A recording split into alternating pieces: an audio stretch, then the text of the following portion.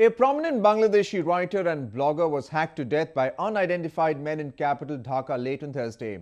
Avijit Roy, a Bangladesh-born US citizen who was known for his writing against religious fundamentalism, was attacked while he was returning from a book fair in Dhaka. Roy shot into fame through his Bengali language blog Muktamona or Free Mind, which criticized religious extremism. No groups have claimed responsibility for the incident so far. Following his murder, civil society held a demonstration in Dhaka denouncing the killing and seeking action against those responsible.